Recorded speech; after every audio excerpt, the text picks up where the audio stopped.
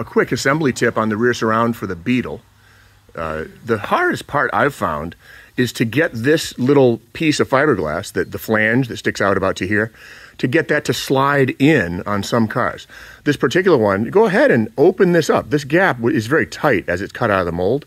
You know, you're going to run this detail line right here. You're going to keep it running with the little piece of plastic from the old window anyway, so you've got room. You're going to fill this with panel bond. You can go as low as you need to go so that you can lift this and get this leading edge inside of the 2 layers of metal here, and I'll show you how this comes apart at the end. The other thing I do is once this height is established, you know where this is going to be, this edge of the fiberglass.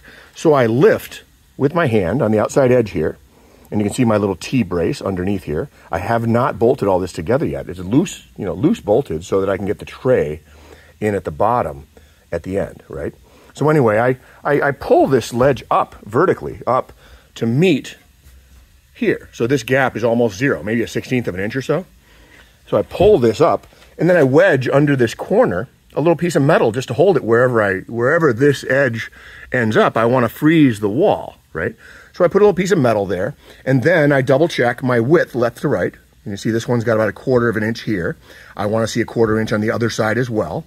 So if the other side is 3/8, like this one probably is, because I usually see a little bit more of a gap, just take a screwdriver and pry, you know, left to right, get this centered, and then you can rivet on the other side of this wall, you know, going this way into this seat edge, just like we normally do.